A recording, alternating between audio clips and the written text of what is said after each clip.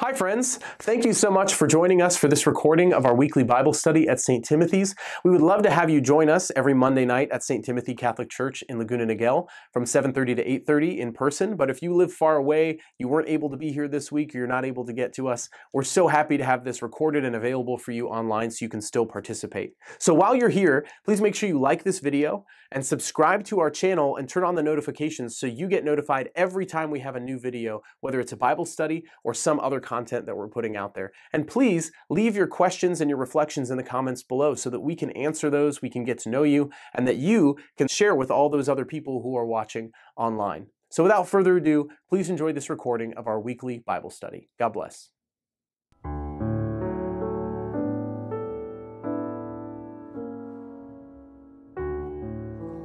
In the name of the Father, and of the Son, and of the Holy Spirit, amen. Thank you, God. Thank you, Jesus, for the gift of this evening. We invite the presence of your Holy Spirit to be among us, to guide us in our conversation, to guide us to deeper understanding of your word, and especially, Lord, to guide us to you. We pray, Lord, tonight that any distractions, worries, anxieties, anything that may be difficult for us to focus, anything that's an obstacle to us entering into tonight, we pray, Lord, that you would remove those things from us so that we can be fully present and fully attentive to however you want to speak to each one of us. You have a unique message of love and purpose for each one of us tonight, and so give us the strength and the ability to listen for your voice in the words of Scripture and in the words we share with one another. Bless this time we lay it at your feet, and we ask all these things in your most mighty name, Jesus. Amen. In the name of the Father, and the Son, and the Holy Spirit. Amen. Welcome. Have a seat. Come on in. We are in Matthew chapter 22, verses 15 through 21. Matthew 22, verses 15 through 21. This is the section of the Gospel of Matthew about paying taxes to the emperor. A very familiar story. You've probably heard it many times before. So where are we in the Gospel of Matthew? Remember, Jesus has now entered into Jerusalem. It's the events that we commonly celebrate during Holy Week, the last week of his life. And it's still this kind of first day in Jerusalem where he's having these or first few days in Jerusalem where he's having these interactions and tensions with the Pharisees. So we just finished last Sunday the parable of the wedding feast, and it was the third of 3 judgment parables that Jesus is proclaiming against the Pharisees. Okay, so now Jesus has kind of railed at them 3 times. And so now we have 3 questions posed to Jesus that are trying to entrap him in speech. And this is the first one posed by the Pharisees. So now that Jesus has pronounced these parables of judgment to them, they are firing back as best they can by asking these questions, trying to put Jesus in a precarious theological position, and we'll see what happens. Spoiler alert, they don't get him. So, Matthew 22, verses 15 through 21, we're in Jerusalem, in the temple area. Jesus with his disciples, probably a crowd is forming. There's the Pharisees, the Sadducees, the elders, the chief priests, all that kind of group around in Jerusalem. So let's read this first time through. This is what is happening, just to get a sense for what is being said. Matthew 22:15, paying taxes to the emperor. Then the Pharisees went off and plotted how they might entrap Jesus in speech. They sent their disciples to him, and with the Herodians, saying, "Teacher, we know that you are a truthful man, and that you teach the way of God in accordance with the truth. And you are not concerned with anyone's opinion, for you do not regard a person's status. Tell us then, what is your opinion? Is it lawful to pay the census tax to Caesar or not?" Knowing their malice, Jesus said, "Why are you testing me, you hypocrites? Show me the coin that pays the census tax." Then they handed him the Roman coin. Jesus said to them, "Whose image is this and whose inscription?" They replied, "Caesar's." At that, Jesus said to them, "Then repay to Caesar what belongs to Caesar, and to God what belongs to God." When they heard this, they were amazed, and leaving him, they went away. The Gospel of the Lord. Praise to you, Lord Jesus Christ. The Gospel for Sunday only goes to 21, but I just threw in that last verse because, why not? So, now you get a picture for what's being said here. You have the image in your mind, this confrontation, probably something you've heard many times before. This second time through, I invite you to listen and see if anything stands out to you for any particular reason. Invite kind of God to speak to you in the second time through and see if a word resonates with you, a detail, something maybe you haven't noticed before. And just pay attention to that. Why is this standing out to me? What are you trying to say to me, Lord, through this word, this phrase, this detail? Could be something insignificant, doesn't seem to have anything to do with the meaning of the passage. All that matters is it means something to you. So let's listen for that the second and final time through. Matthew chapter 22, verse 15. Then the Pharisees went off and plotted how they might entrap Jesus in speech. They sent their disciples to him with the Herodians, saying, "Teacher, we know that you are a truthful man, and that you teach the way of God in accordance with the truth. And you are not concerned with anyone's opinion, for you do not regard a person's status. Tell us then, what is your opinion? Is it lawful to pay the census tax to Caesar or not?" Knowing their malice, Jesus said, "Why are you testing me, you hypocrites? Show me the coin that pays the census tax." Then they handed him the Roman coin. Jesus said to them, "Whose image is this and whose inscription?" They replied, "Caesar's." At that he said to them, "Then repay to Caesar what belongs to Caesar, and to God what belongs to God." When they heard this, they were amazed, and leaving him, they went away. The gospel of the Lord. Praise to you, Lord Jesus Christ. So now that we've read that twice through, reflect on those things that stood out to you. If you have any, as well as any questions that you have about this passage, if you're listening or watching this later, please let us know. But for those of us here, we're going to take about the next 10 minutes at your tables. If you're at a sparse table, feel free to join. There's room up here, combined together. What stands out to you in this passage? What questions do you have about it? And then we'll bring it back to the larger group for some Q&A and discussion. So take about the next 10 minutes or so.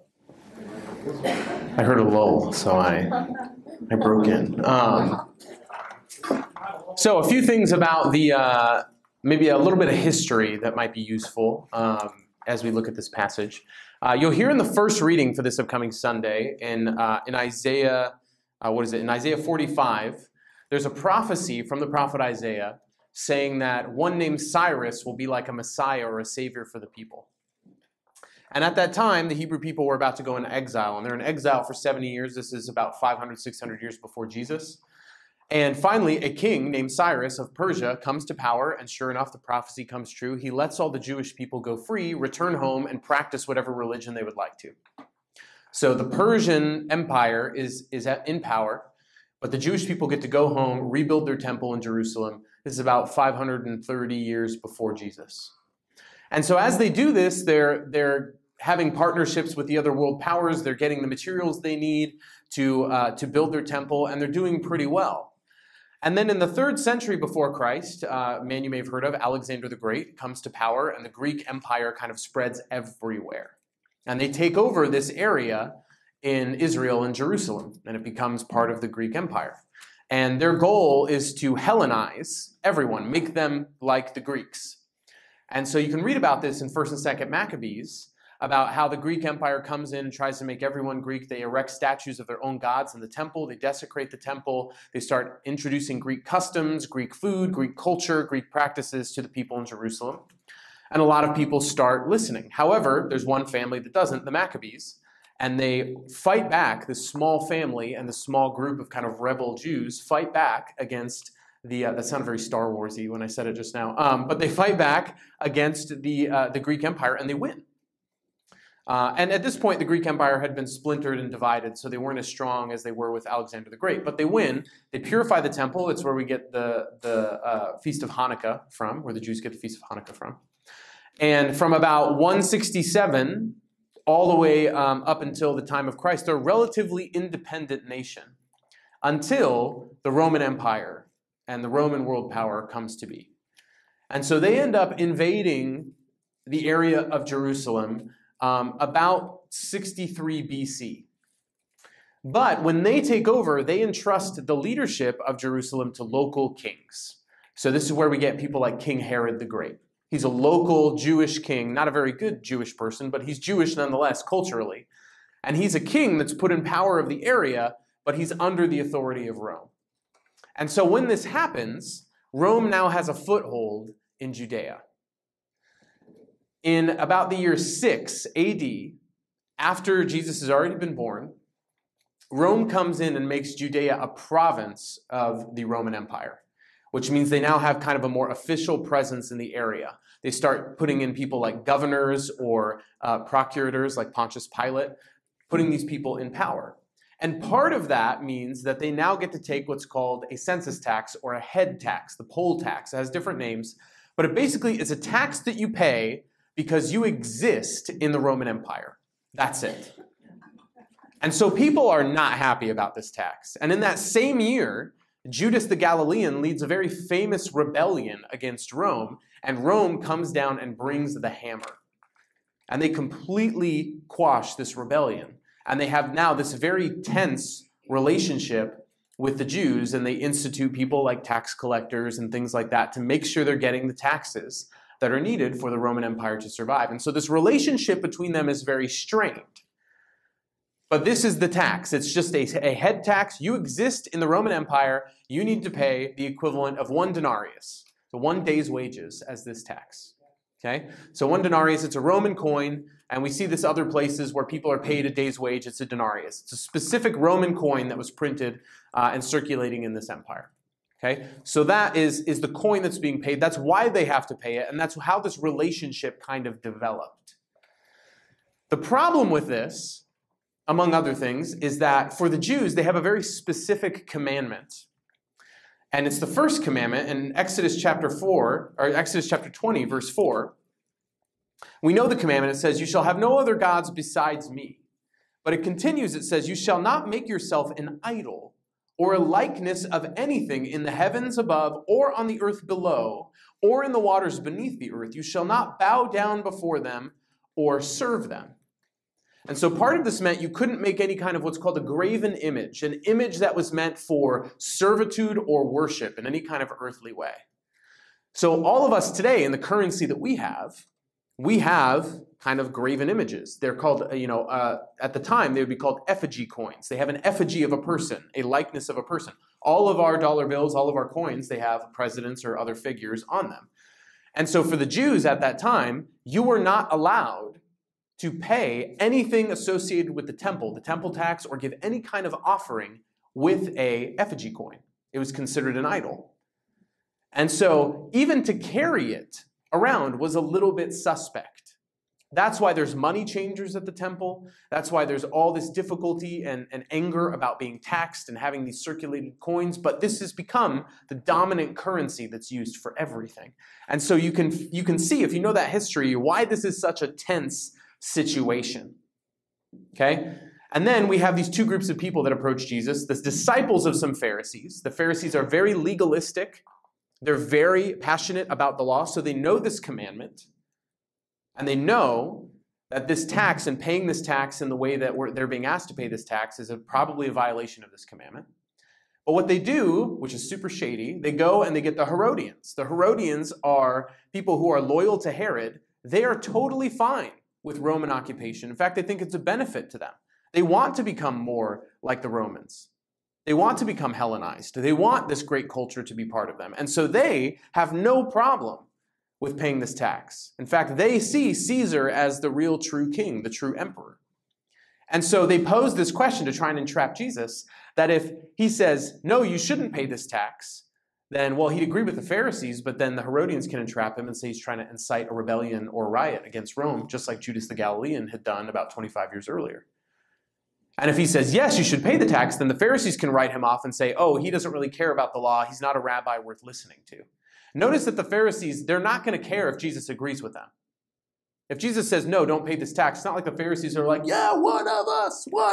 Like they care more about entrapping Jesus so that they can write him off, or even worse, lead him to his death, than they do with him agreeing with their suspicions. So these two groups of people that otherwise would disagree about pretty much everything, they come together in their one common ground, which is opposition to Jesus.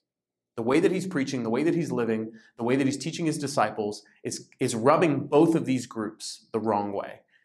And so, the enemy of my enemy is my friend kind of is at play. They see Jesus as a common enemy, so they come together, unlikely partners, to try and entrap Jesus. And obviously, we see how it goes. But that gives you a little bit of context as to who's playing here, what's going on, and why they have this tax, what they're trying to do here with Jesus. They ask him a yes or no question where both answers would get him in trouble, which is exactly why Jesus doesn't answer the question.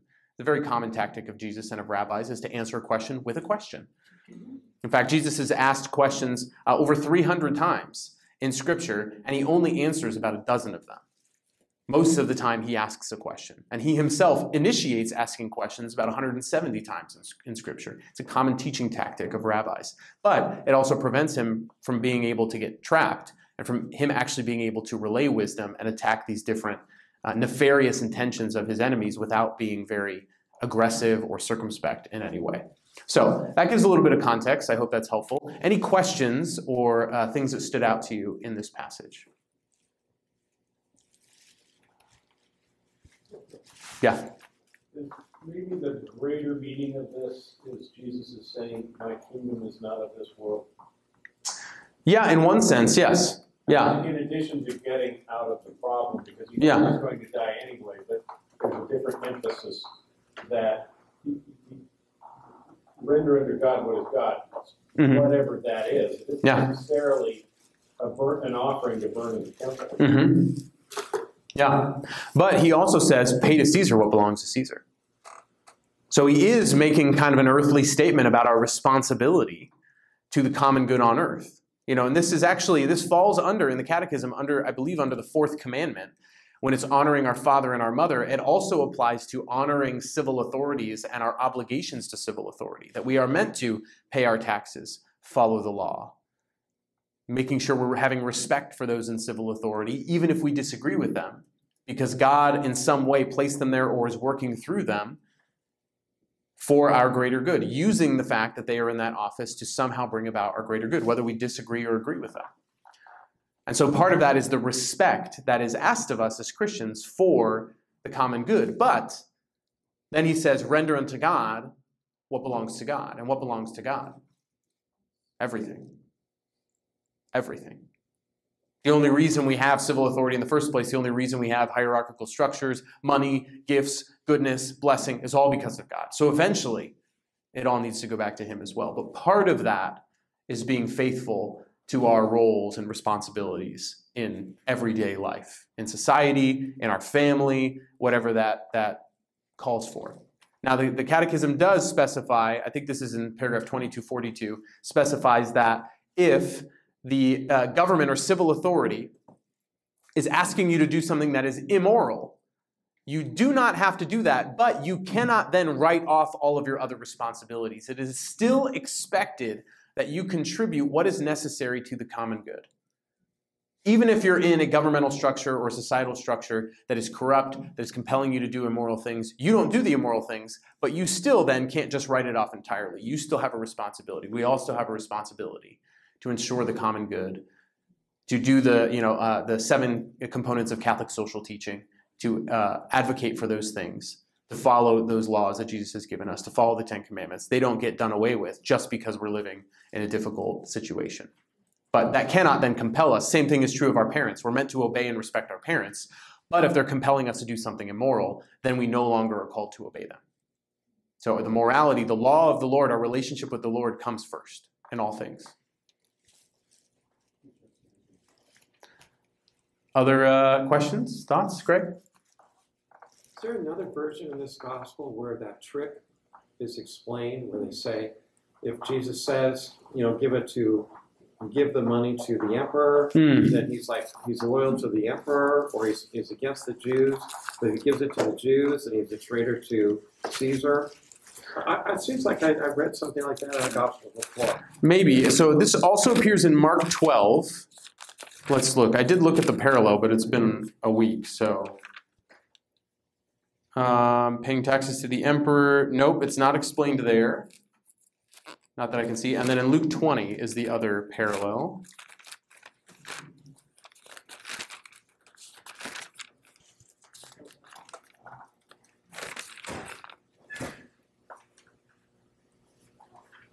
No, Luke just kind of says they were unable to trap him by something he might say before the people. Elaborates a tiny bit that was their goal, but it's pretty clear also in this one.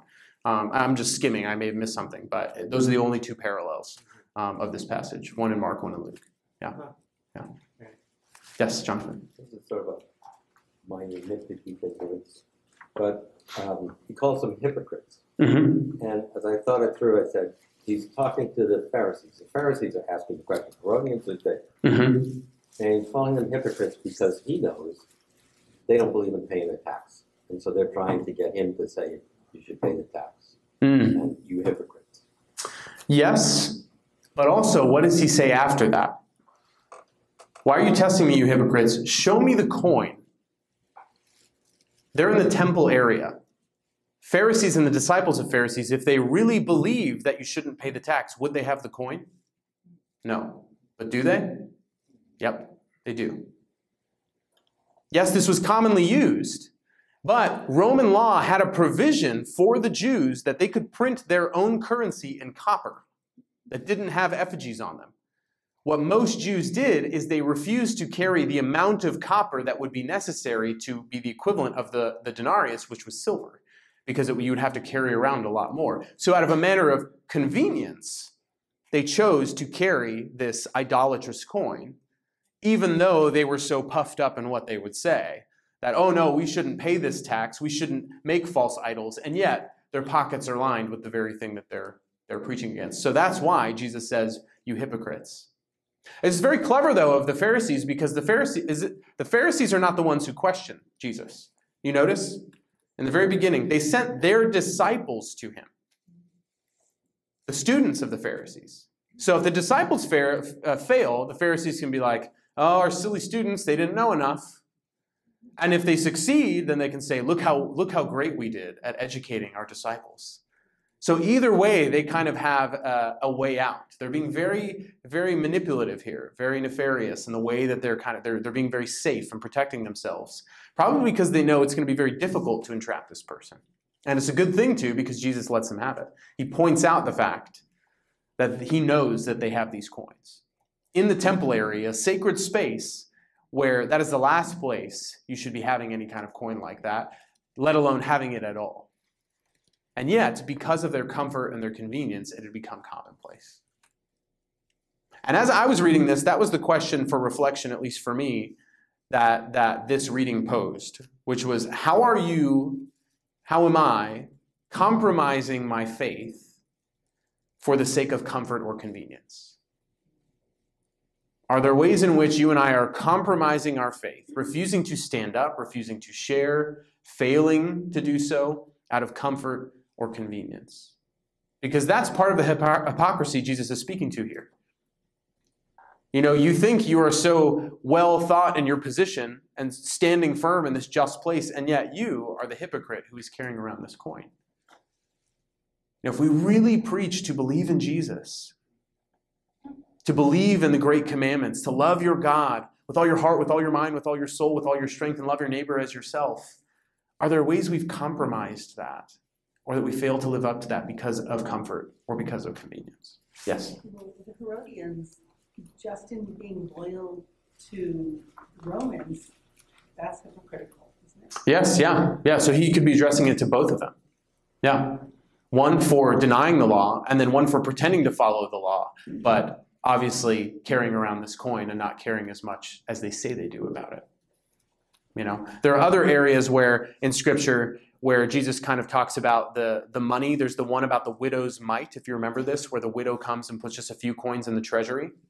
And in the treasury, in the temple, was a very publicly viewable area. And the treasury was this area kind of in a common center square as you're approaching the inner part of the temple. And on both sides were these kind of metallic, like horns that came out of the wall. And you would kind of pour your offering into these holes, and it would go down into the kind of the treasury area where it was kept safe. And they were made of metal, so what Pharisees and what people would do in order to appear very important is you'd go to the money changers, and they would change these massive sums of money for a lot of small metallic coins, like denarius. So you would just hear this like coin star sound of all of their offering. And look how great I am. And so this idea of money, I mean, Jesus himself says you cannot serve both God and mammon.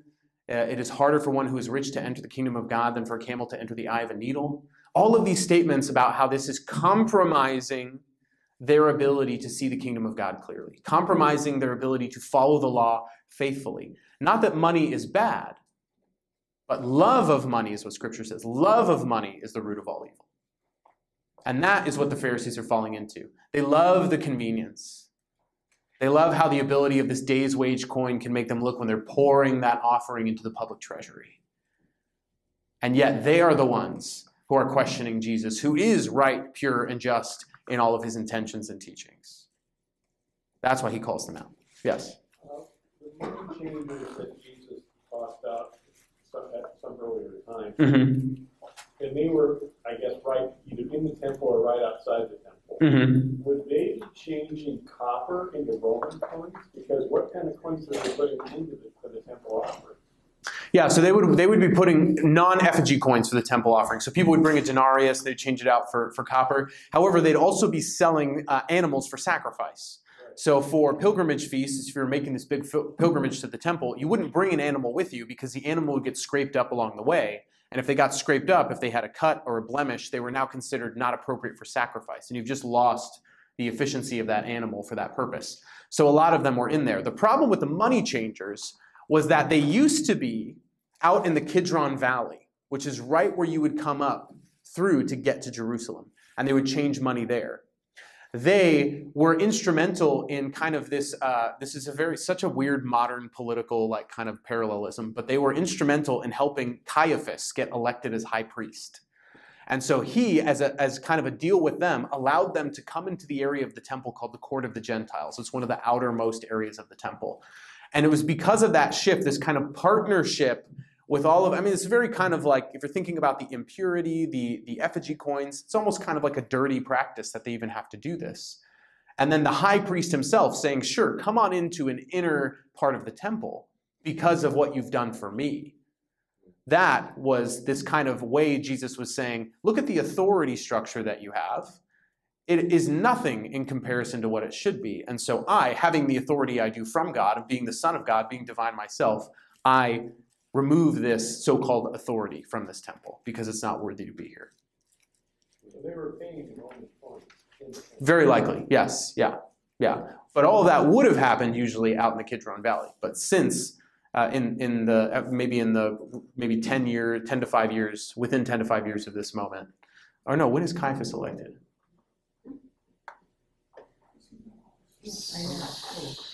Caiaphas, I think, is elected around the time that rebellion happened. So it had probably been going on for a while, actually, that they were in that area. But I'd have to look that up. I can't remember. Because Caiaphas is still around when Annas, his father-in-law, who was the high priest, is still living. And so they both are sometimes called the high priest. So I get them confused. Is that illegal according to their rules? Yeah, I mean, whoever's the elected high priest. I mean, it was common, I think, for you to die in office, kind of like Supreme Court, but yeah, who knows? Yes, Connor. You mentioned how like comfortability and complacency. Mm-hmm. I thought more about their arrogance. Sure. They're so arrogant in their truth. Mm-hmm. They think it's the truth that they're ignoring. I mean, you talked about it right after. The greatest commandment is to love. Mm-hmm. And they're so set in their ways that they don't approach Jesus with love. They specifically approach Jesus with malice. Mm-hmm. They don't have any curiosity, any positive intent. They want Jesus to fail. They want him to suffer. So I don't know. That's an observation I have. Yeah. And notice how they shroud it, right? Do you hear this like kind of buttering up language? Teacher, we know that you are a truthful man and that you teach the way of God in accordance with the truth. And you are not concerned with anyone's opinion, for you do not regard a person's status. So tell us then, what is your opinion? I mean, when has anyone ever come up to you about anything and said, please tell me your opinion? And you're like, no thanks, I don't have an opinion about that. Like, we love to share our opinion. This is like the best way to butter somebody up, right? And yet Jesus sees right through it. But this is how they're cloaking their malicious desires in this way to kind of butter Jesus up and make it seem as though they are approaching him in a good light. And to be honest, we do this too sometimes in prayer, don't we? Like, Jesus, would be really good if you gave me this, because then, I could go to church more, I could pray more, I know you were real because you just like gave me this. and that'd be super blessed. So if you could do, who are we to think like we can like outmaneuver God, right? And yet we do it all the time when we pray. We do this all the time too when we just pray for the same thing over and over again. I criticize this all the time, and I do this too. But like every day, if your prayers are exactly the same every day, like what are you telling God? Like, God, in case you forgot in your all-knowing mind, I'm just asking again, the thing you already knew before I even asked you out loud the first time, if you could get around to it. I know you're really busy, but maybe you forgot, and God's up there like, oh man, like I'm so busy up here. Thank you. No. Like we treat him like that all the time. Like God knows what he's doing. God already is up to something good in your life before you even ask him. Prayer does not change God, it changes us. It changes our attitude of trust toward him. It allows us to learn how to be in better relationship with him, how to ask for the right things. Because the more we ask for the wrong things and don't get them, we start to learn, right? Well, I guess this isn't going to happen. I wonder why. Well, maybe God wants something different. And then all of a sudden, we're asking for the things that God was going to give us all along.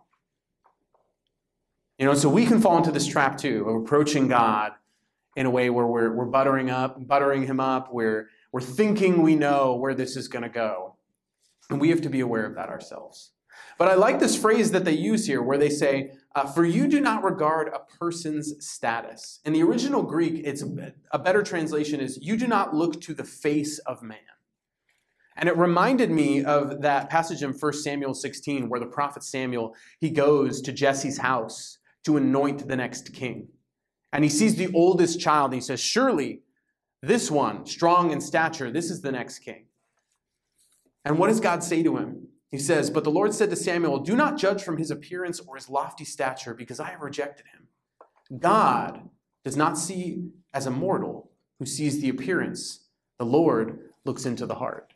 Isn't it interesting that they are buttering him up with words that they're accidentally using to affirm the same way we hear God described, God himself described in 1 Samuel, as one who does not look to the face of man, but looks to the heart. It's so interesting how these things happen, how people accidentally acknowledge the divinity of Jesus without even realizing it. And so in trying to entrap Jesus, they accidentally use language to entrap themselves to secretly admitting that Jesus is God, using the same words that God is described as having characteristics of in 1 Samuel 16 to describe Jesus, even though they're trying to butter him up. It just shows you, like, in all the intricacies of the ways that maybe the devil is at work in the world, or that we're experiencing a spiritual battle, or whatever it may be, like, God is so much higher and above all of that. Like, he is not even breaking a sweat, not even blinking an eye in order to defeat the enemy. He's not. All of this is for a purpose. All of this is because he's up to something good. We, in the midst of it, think like, this is pure chaos. This is hell. What's going on? Where are you, God? But he knows exactly what he's doing, just like he did in this scenario. And in situations where it seems like there could only be this way or this way, there could only be this entrapment of a question, yes or no, and both are wrong, both are bad answers leading to some bad outcome, God always has a third way. Always.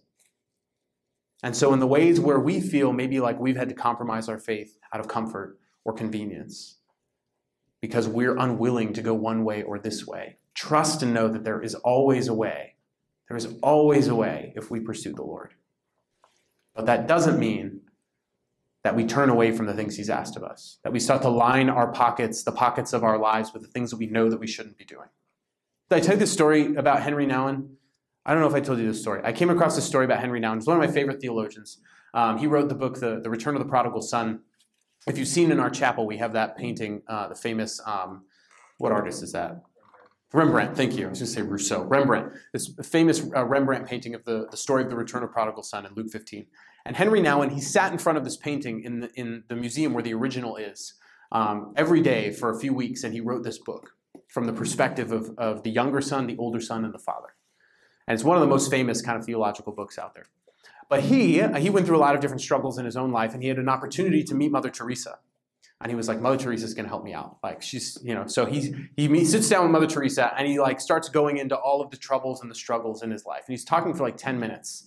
And you can get the sense that he's kind of like exhausting Mother Teresa's presence here. And he's kind of going overboard. And so he kind of quiets down, and Mother Teresa just says, Well, as long as you spend an hour before the Lord in adoration and you don't do anything that you know is wrong, you'll be fine. And that was it. That's the only advice she gave him. But immediately he began to see, like, the reason why that was so profound is it was so clear that Mother Teresa was looking at my life from God's perspective. And I was looking at my life as if the only perspective was mine. I can't remember why I was going to share that story, but hopefully someone else connected the dots and there was a purpose in that for you. But I think in those moments we feel very trapped in our own perspective, like there's only this way or only that way. Like sometimes it takes maybe another person or a chance of getting out of it in order for us to see from God's perspective. Yeah. Maybe were you saying like the cliche, put yourself in the other person's shoes? Who knows? It's literally, I have no clue why I told that story. In God's shoes. Yeah. How would God actually look at this? Yes. It's a huge deal. Yeah. Yeah. Yeah. Absolutely. Yes. Just a little off topic, but just considering the world events right now. Yes, yeah. This is, friends of mine, this is where all that comes up. Well, where's God? Where's God? Mhm. This is where it is really difficult. Like, it's hard to say, well, God's got a plan, Yeah. It's just tough. Right? Yeah. It's just tough with those kind of feeds the people that say, see, where's God? Where's God? Yeah. It's a tough place to be right now. There's a really great song by Matt Maher, and the lyrics of part of the song go, where were you in all of my suffering? Where were you in my doubt and my fear? You were on the cross. And it's a reminder that, like, in these moments where we're wondering, like, where are you, God, in my suffering? We, in every Catholic church, we can look up at the symbol of the fact that we have a suffering Savior who knows what it's like to suffer with us, to suffer for us. That no other religion in history could even fathom the idea that, like, our God, who we deem so great, we killed him. Woo! Like, no one would champion that if it wasn't real. Like, it makes no sense. And yet, because it's true, because it's real, we know that there's deep, profound meaning in that God wanted to come down here to be part of our human experience, to live the fullness of it. Jesus suffered more than any human being can suffer. Jesus had more joy than any human being can have joy. He had more righteous anger than any human being can have righteous anger. He wept and had sadness deeper than any human being can have sadness. And so when we are wondering, where is God in the midst of our suffering? On the cross. That's where he is. That's where he's been. That's where he will always be. Yes, he is risen, and he will always be risen too. So we know there's always a victory. There's always a resurrection coming after any crucifixion moment. But it's important to remember in those moments where we are suffering. It's not just Jesus risen from the dead. It's Jesus weeping at the tomb of Lazarus because he hates the fact that death is part of our reality, that suffering is part of our reality. Wisdom chapter 1, verse 13 says, God did not make death, nor does he rejoice in the destruction of the living. This is not God's plan. God's plan was Garden of Eden. But in order for us to experience real love, we needed a choice. And because we made the wrong choice, or Adam and Eve rather made the wrong choice, and we continue to do the same, free will allows for the experience of suffering. It allows for us to turn away from God. And so from that very point, God had in his mind a rescue mission in his mind for humanity. And he achieved that in Jesus Christ. But we still get to decide if we're going to be a part of it. The suffering can be an obstacle, or it can be the doorway. You can see, wow, Jesus has been here on the cross with me this whole time. He didn't want it, but he's in it. Other questions? You? No? Thanks. Yes? You could also say he's inside of you, or saying like that. Mm-hmm. Absolutely. I'm a little not dead yet for the O Saint of God part, but yeah. We're on our way. Yeah, we're on our way. One day. When I feel like I'm close to death, I'll just maybe start like pulling out relics of my hair. Just like, hold on to this, just in case. I think that's a really good practice for every Catholic. Like you should have like your final affairs in order, like your advance directive, your last will and testament. But then you need to pick the person who's going to start your cause for canonization to your local bishop. I think like you should find that person, and get that, like that's your job. So we can all be saints. Like actually, we'll all be saints if we get to heaven, but actually canonize saints. That'd be super cool. So find your person. Any other final thoughts, questions? Yeah, Greg. We have so many gospels like this where Pharisees or someone comes up and he talks to Jesus. Jesus gives them an answer that either they can't figure it out or they don't like, and they walk off. Mm-hmm. I just think, wouldn't it be neat if, like, one of these Herodian guys or whatever, they said, well, I'm just going to, that guy's going to split. And he says, why are they going to hang out around with this guy for a little bit and see what happens, you know? Yeah. That would be nice if there was a gospel with that in there. Yeah. And maybe there were. Black and white. Oh, yeah. Maybe there were hidden people who stayed. But that is so true. So often in these interactions, people come to say what they want to say to Jesus, and when they're not satisfied with the interaction, they leave. Yeah. But we do that too. When we come to prayer and we come into spiritual experiences, when we want to encounter God, if we don't have the exact encounter, the exact answer, the exact experience that we want, do we stay and ask, okay, how can I come to know or understand what Jesus is inviting me into, that there's something different here for me? Or do we just walk away and be like, oh, that wasn't for me. I didn't like that. Music was off. You know, we start to criticize, you know. So we have to be on guard against that danger as well. Yeah. I actually think the last line that you added in Mm-hmm. really does speak to that. You know, Oh, yes, yeah. the heard this, they were amazed. So Yeah. somehow their heart turned, or maybe they believed what they actually said earlier. Maybe, yeah. But it also still says they went away. Yeah.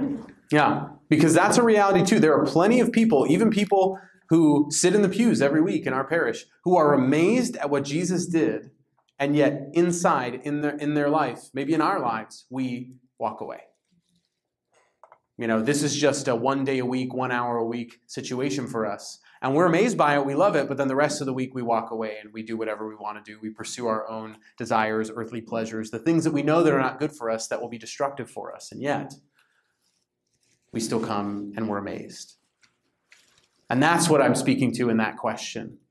In what ways are we compromising our faith due to convenience or comfort? Because when we get to heaven for when we get to our judgment at the end of our life, when we die and we face Jesus, it's not going to be enough to say, like, all that stuff you said, really liked it. It was like, that was wild. Best book I ever read. 10 out of 10 would recommend. No, at the end of our life, St. John of the Cross says, you will be judged on love alone. How did you love? How did you love the Lord? And how did that love overflow into the lives and the love you have for others, into the relationships, the places you're called to serve? That's it. We'll be judged on love alone.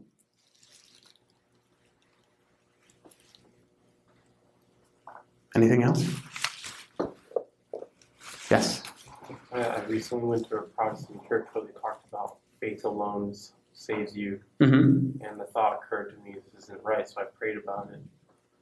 And because it sounds kind of right at first, Mm-hmm. then the thought occurred to me, like, there is a work, and it's repentance. Mm-hmm. Just wanted to share that. Yeah. It's a Yeah.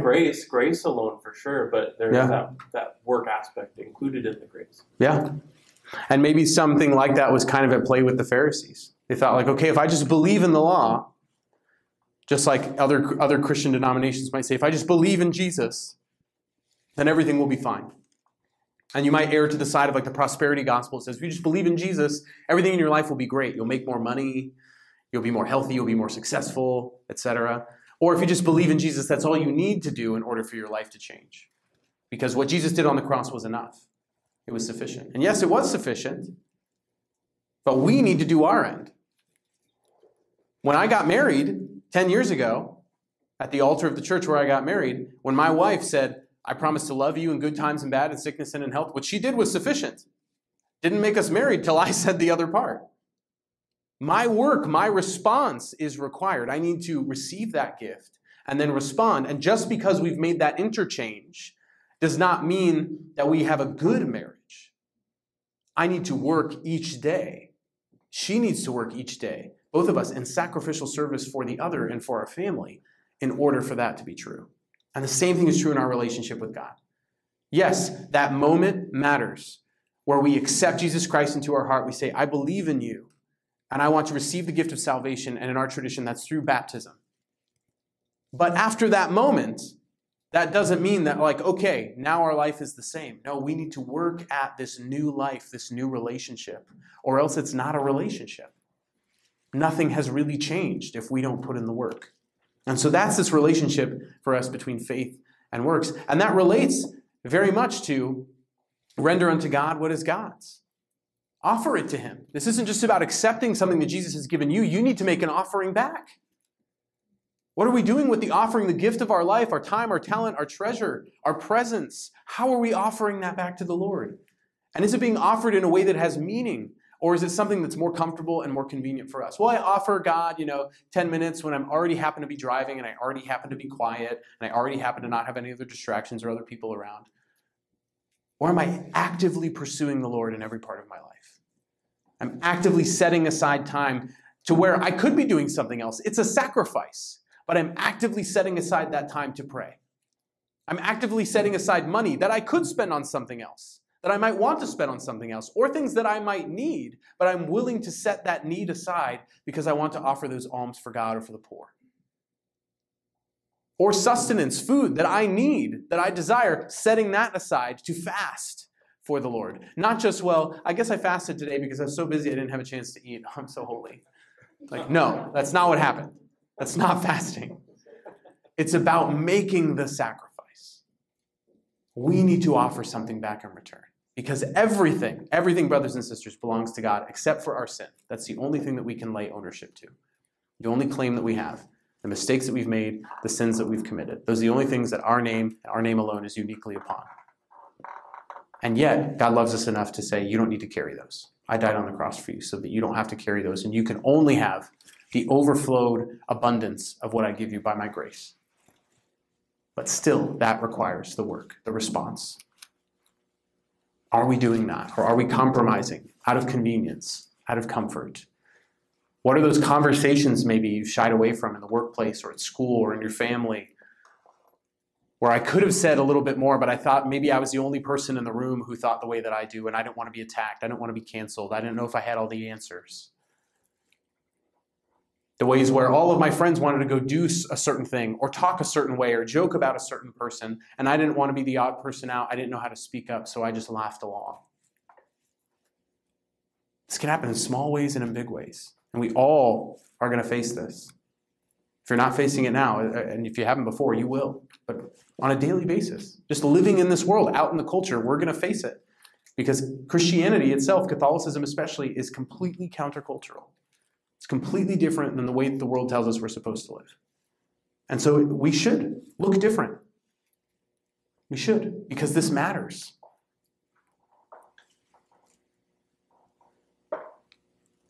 Any final thoughts, words, questions?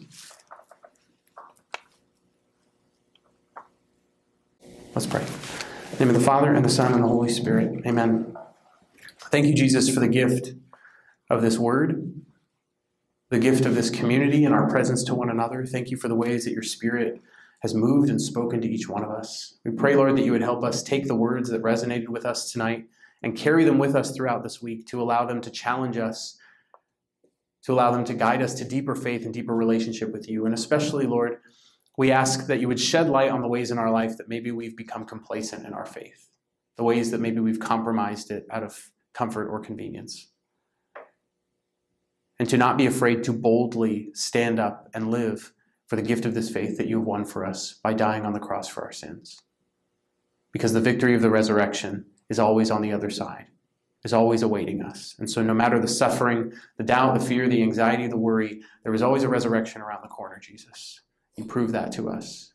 Help us to live in the joy of that resurrection and faith in you, no matter the circumstances, to render everything that we are to you because it belongs to you. And to not shy away from our responsibilities here on this earth, to our family, our community, our parish, our country, our state, our world. Help us to be faithful in as many things as we can, because you are always faithful. We pray all of these things in your most precious name, Jesus. Amen. In the name of the Father, and the Son, and the Holy Spirit. Amen.